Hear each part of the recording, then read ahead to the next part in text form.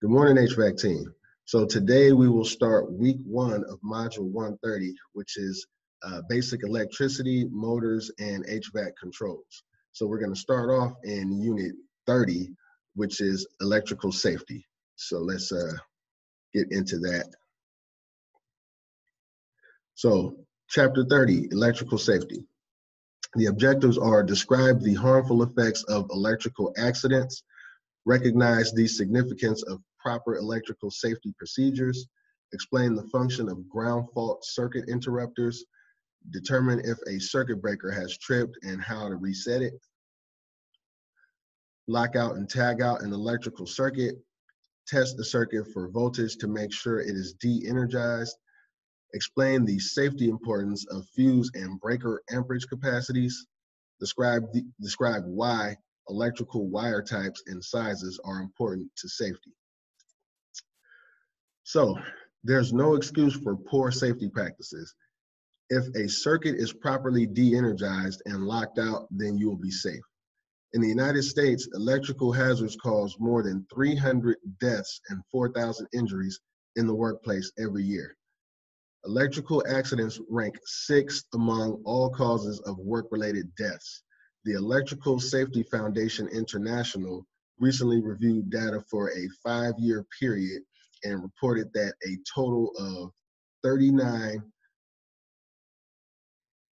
of the victims were electrocuted while servicing HVAC equipment.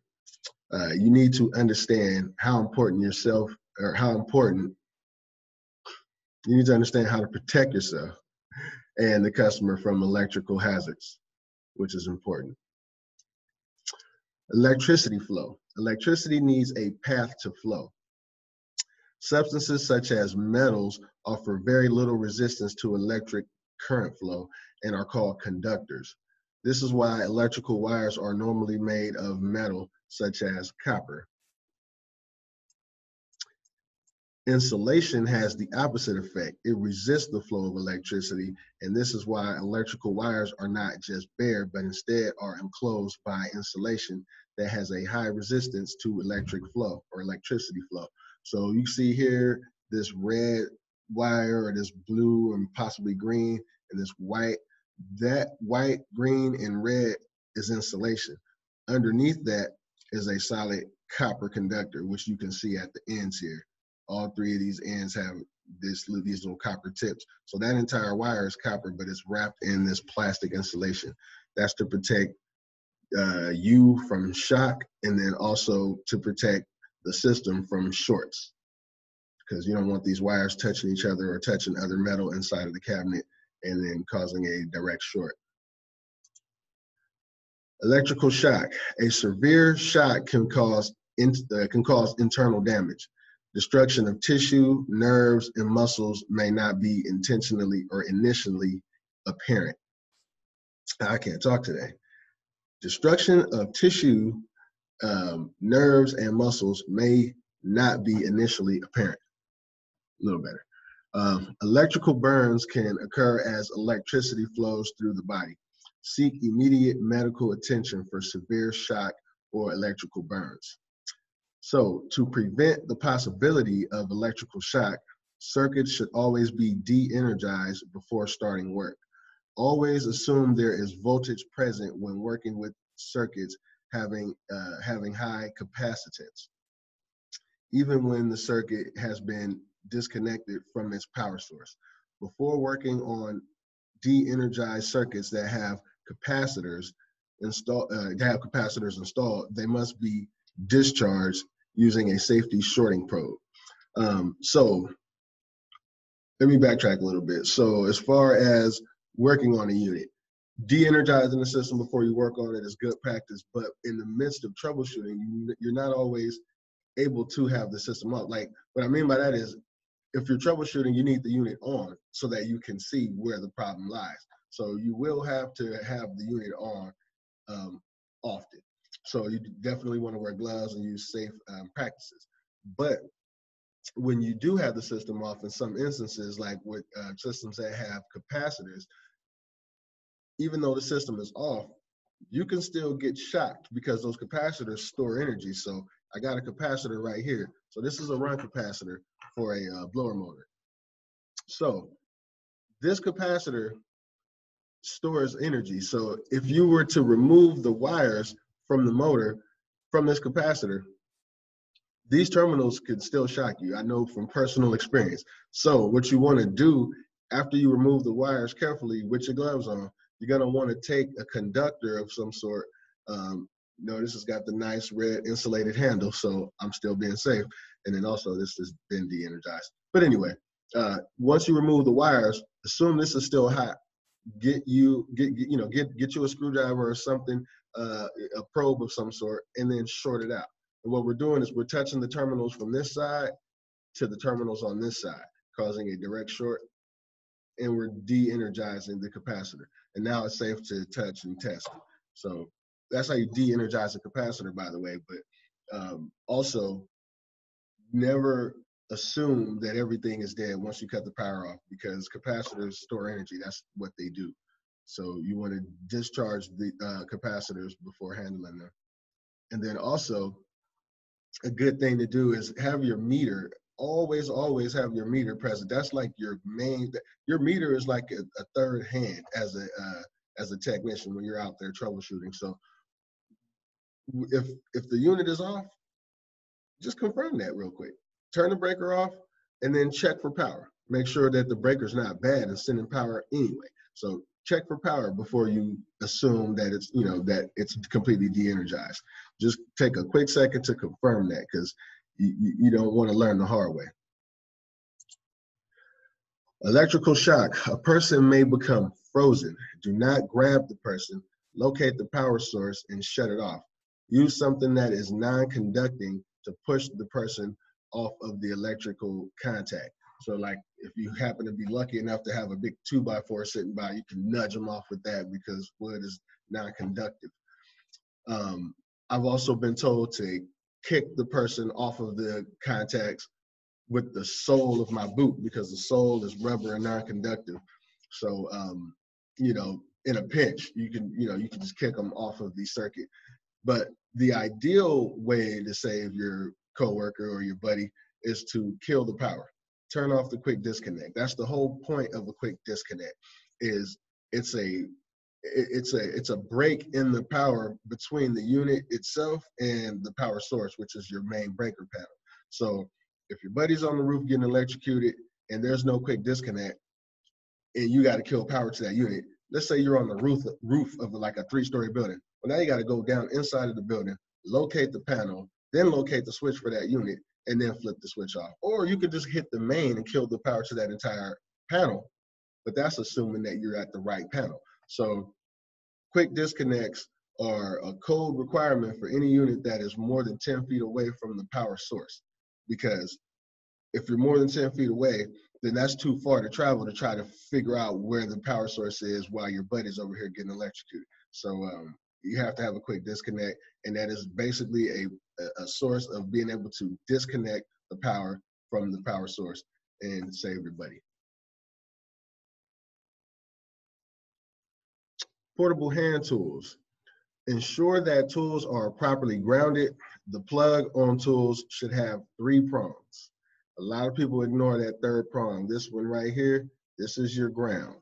And when that breaks off, this appliance becomes dangerous because you no longer have that ground. So electrical injuries occur from the improper use of portable electrically operated hand tools. A ground wire from the 3-pronged plug will direct the stray current to the ground rather than through the person holding the drill. The ground provides an easier path for the electricity to take rather than through your body. So basically, so you're a conductor. People are conductors of electricity. So if there's stray current, well, the electricity is going to want to take the path of least resistance, and that's the point of the ground. It's giving that stray current an easier path to go through rather than through you. So when there is no ground, then there is no path of least resistance. You're the only path, so it's going straight through you because you're the one making contact with the faulty equipment. And so definitely don't ignore broken ground prongs. Definitely want to be safe, because once that electricity goes through you, it could be pretty bad. Breakers and switches. Switches and breakers energize and de-energize circuits. Check the switch or breaker to determine whether a circuit is energized. In some cases, there may be more than one switch or breaker for a device. GFCI breakers. GFCI breakers are often used for equipment to be located outdoors in damp or wet locations. It is reset like any other circuit breaker. You will need to push into the off position, and you should hear a slight click, and then push it back into the on position, and it is reset. And you will again hear a click as it snaps closed. The GFCI breaker also has a test button. When this test button is pushed, the breaker will trip and then must be manually reset.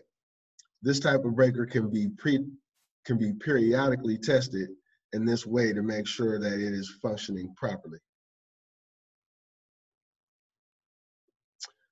Switches. So here's actually a picture of a quick disconnect. So this should be located near the unit, and in the case of an emergency, someone's being electrocuted and you need to kill power, you could just reach for this box here and just pull that lever down, kill the power. And the handle on that lever is insulated. So that's what you want to touch. Because in an event where people are being electrocuted and things are going wrong, you might not want to touch the panel itself at all. You might want to just grab that insulated handle, flip it down, kill the power, save everybody, and then figure out what went wrong. But that is a quick disconnect. And this is one as well, but this is open, and this one is closed. So general duty switches are designed for use in residential and commercial applications. These are used for relatively light load applications such as general air conditioning and appliance loads. There are several different kinds of these switches, and some will have fuses and some others will not. A typical residential safety switch is shown left. Unlike breakers that have a snap action, switches may consist of a throw handle that engages blades and clips, sometimes called a knife switch, as shown to the right. So when the switch is on, when it's in the up position, then these little blades here lock into the contacts up here. And then when you flip this switch down, these two blades come out of these contacts and opens the circuit. So that's how these work. And so this disconnect probably works a little differently. I believe this kind here, they actually work pretty much the same. I can't see inside of this one, but I believe it's a fused disconnect. And when it's up, the something similar to this is happening, where it's making contact, and the electricity can flow through the fuse and then out to the load. It looks like the line comes in and the load comes out here. but yeah, that's how they work.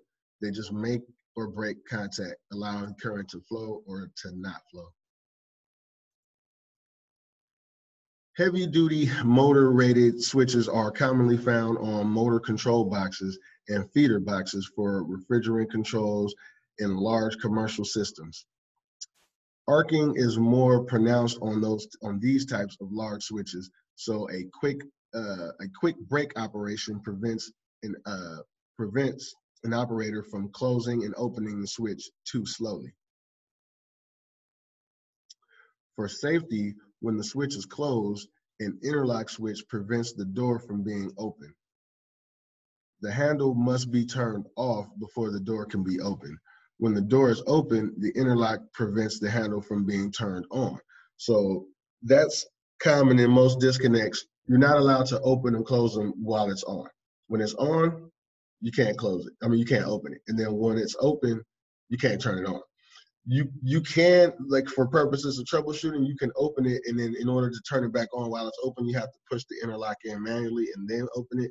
It's not recommended to do that because it's unsafe. But again, as the technician, we can't always be completely protected from electricity. Sometimes, in order to find the problem, we need the unit open and energized. So when it comes to troubleshooting, sometimes we do have to do that. So always wear gloves, always be as safe as possible, and keep your meter handy. Don't ever assume something is de-energized. Confirm it, and just be careful.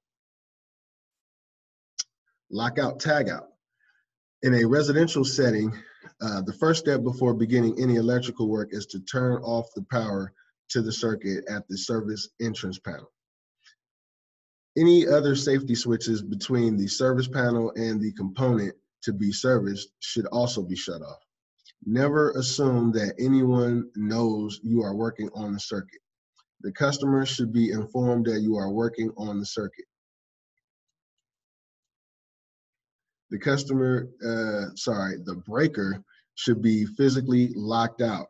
Attach a tag that includes your name, your company, why you have the breaker locked out, and the date. In the event that you do not finish the work and do not return to the residence, this provides information on who shut the power off and when it was secured. It is always preferable to physically lock out the circuit. I don't have one with me at the moment, but so on most disconnects, there'll be a little ring.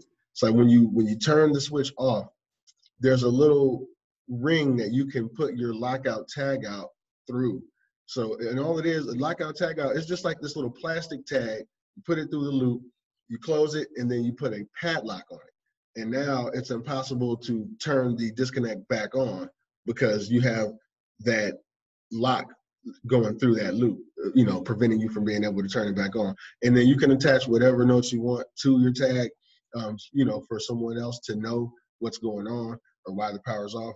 But the point is, no one can turn the power on until you complete your work. So if you're in the attic working on something and somebody's walking by and see, oh, hey, somebody left this disconnect off and they want to flip it back on, that's bad news for you up in the attic still working on it. So that's the whole point of the lockout tag out, is to prevent someone that doesn't know what's going on from accidentally creating an unsafe situation for you while you're doing your electrical work.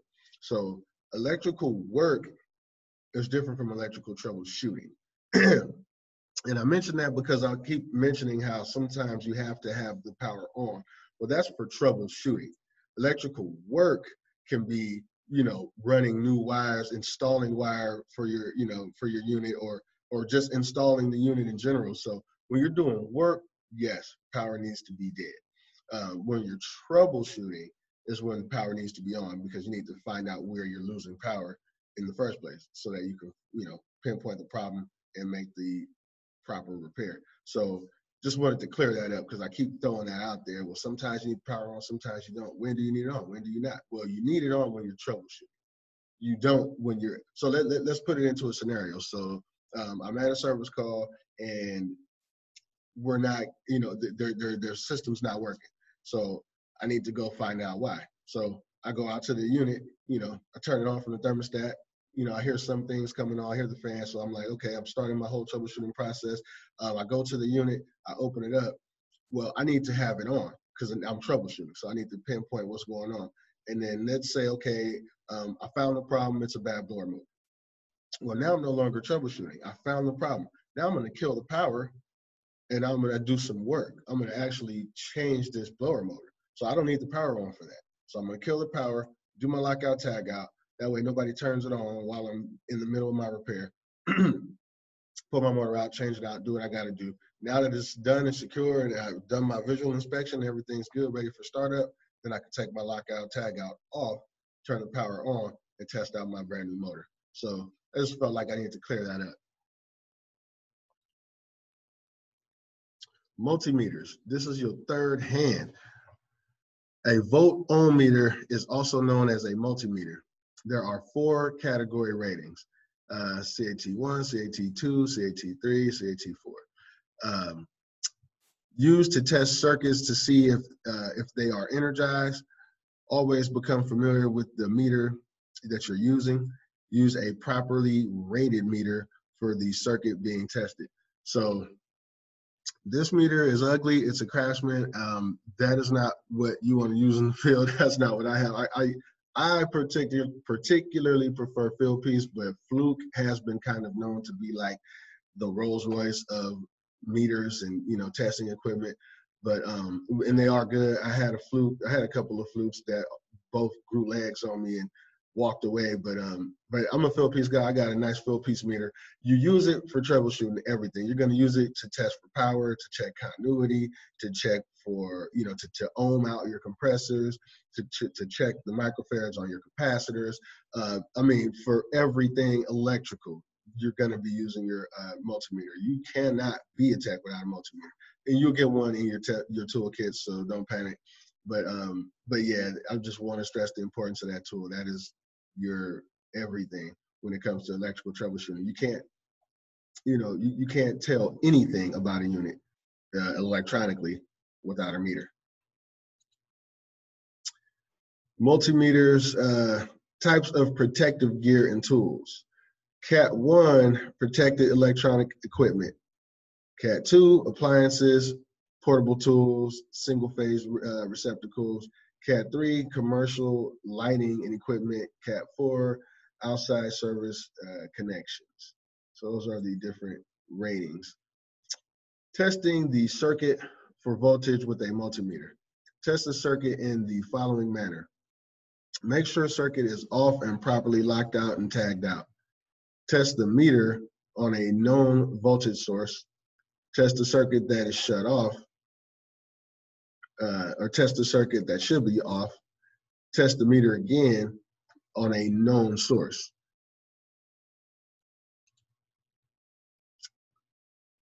Rest or hang meter instead of holding it with your hands.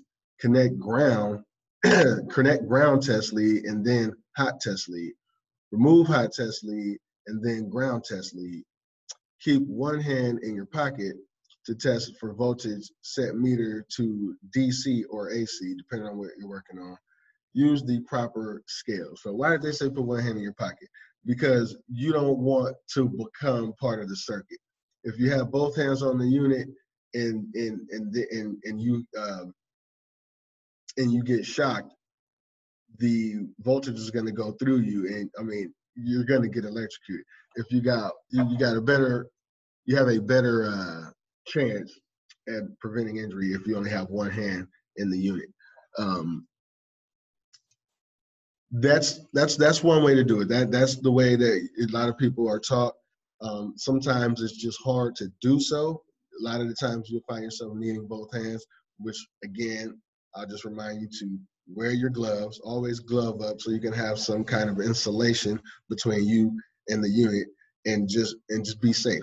But yeah, that's one way of doing it. So rest or hang the meter whenever possible rather than holding it in your hands. Connect the ground test lead first and then the hot test lead. Reverse this procedure to do the opposite for removal. Remove the hot test lead first and then the ground test lead. Try to keep one hand in your pocket to lessen the chance of a closed circuit across your chest and through your heart. To test for voltage, the meter must be set appropriately to read direct current or alternating current. The proper scale must be used. When testing a circuit, determine if it is de-energized. A reading of 0 voltage is required. Non-contact voltage testers. So that some meters actually have that function on there, but some people have those little pocket ones, like you see here in the picture. And all you do is you just hold it up to a receptacle. You don't have to plug it into anything. You just hold it up to a receptacle and it'll beep and flash lights letting you know if there's electricity present or not. Non-contact voltage testers do not require physical contact with live current carrying conductors. This type of voltage tester works by detecting the electromagnetic field that surrounds a live conductor. When using this type of voltage tester, you must still follow the same 4 steps outlined for testing a circuit with a multimeter to ensure that the non-contact voltage tester is working properly. So sometimes you want to test your tester. So if it beeps when you put it up to the source, if you want to confirm that, you can pull out an actual multimeter and test the same source for power.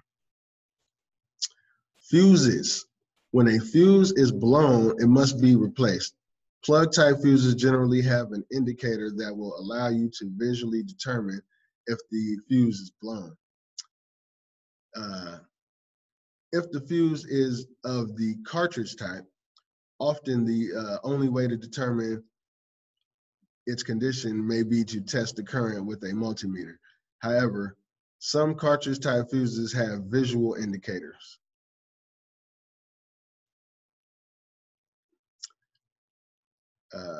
To replace the fuse, always de-energize the circuit first. Turn it off.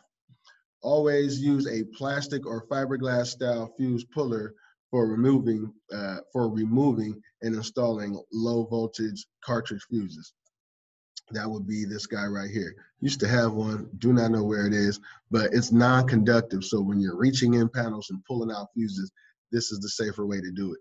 A lot of the times when you kill the power, the load side of your panel or your disconnect will be de-energized, but the line side will still be hot.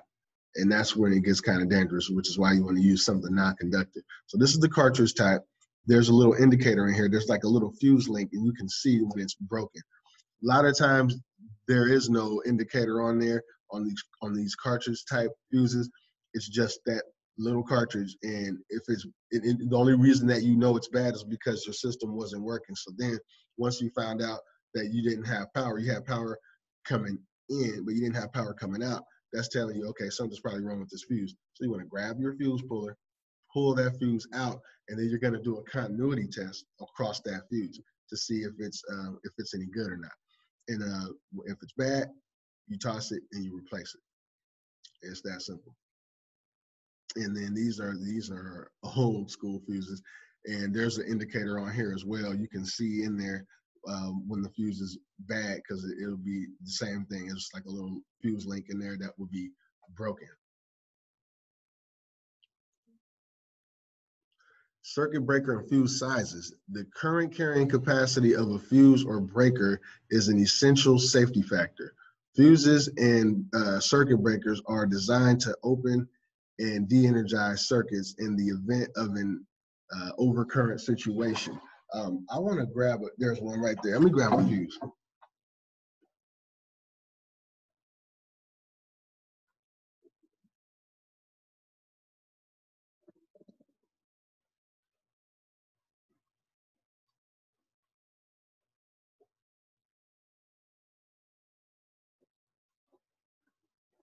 So I don't have a cartridge fuse with me at the moment, but I do have one of these little bus fuses. So these are the kind that you'll see on the like on your circuit boards. I'm gonna get rid of the screen share for 1 second. So you can see, if you look closely, that's a bad fuse. You can see a tiny little burn mark in the middle there. But what I really wanted to show you was that number. I don't know if it's focusing all that great. You see a 3 on there? That means this fuse is rated for 3 amps. Here's a breaker. This is a 2-pole breaker. Right here on the handle, you see a 20. Every breaker tells you its amperage rating by that number on the handle. So this is a 20 amp breaker. 20 amp breaker, 3 fuse breaker.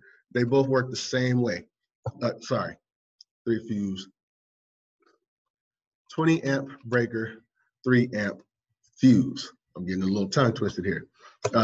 So on this particular fuse, current comes in to one side, passes out, it passes over to the other side, completes the circuit. And if anything more than 3 amps travels through this fuse. It's going to come in one side and it ain't coming out of the other side because this little fuse link on the inside is going to break. It's because it's set to break at a certain temperature. And so when it gets above 3 amps, it's going to heat up and it's going to burn that fuse out. And it's not going to allow more than 3 amps to pass through it. This is that overcurrent protection. Same thing with a breaker. Power comes in from the source, and then it comes out to your load when it's in the on position. But if more than 20 amps tries to come through here, it's going to trip, and it's not going to let it's not going to let more than 20 amps come out because it's a 20 amp breaker. Anything over 20 is an overcurrent situation, and that's going to possibly damage the load that this thing is connected to. So that's the whole point of fuses and breakers, are to protect, to protect your load, but also to protect you from, from fire hazards. I mean, electricity generates heat. I mean, too much current going through a conductor, it'll heat that thing up. It'll melt the insulation. I don't know if you've seen, burned up wires and things like that, but that comes from overcurrent situations, and it can catch whatever's near it on fire, possibly burn an entire house down. Electrical fires happen.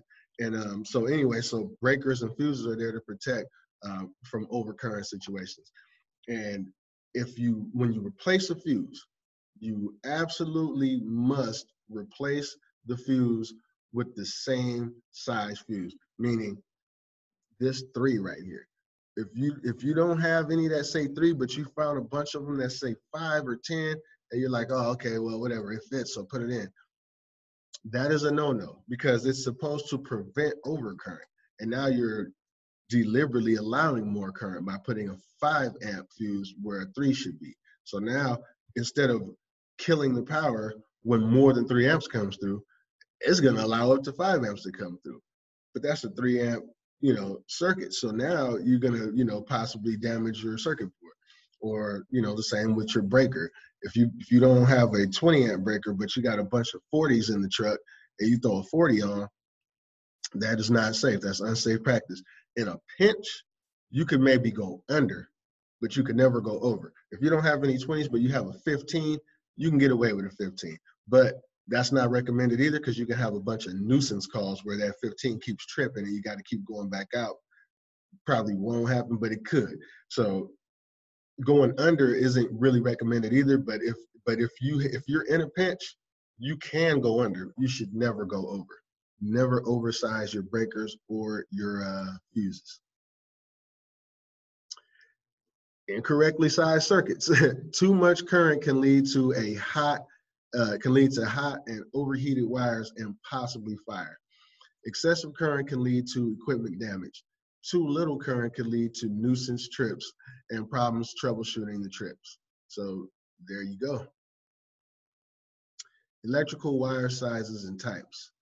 Cable types, type NM, type UF, THHN. Type NM, non-metallic sheathed cable.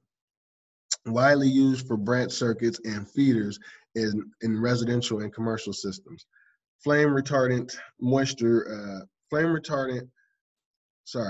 Moisture resistant, suitable for dry locations only. Type UF, underground feeder cable, sunlight and moisture resistant, suited for outside use, can be buried underground. THHN, thermoplastic, high heat resistant, nylon coated, suitable for dry and damp locations. And then you got your different sizes. So I'm going to go ahead and make this a little bit bigger to point out something.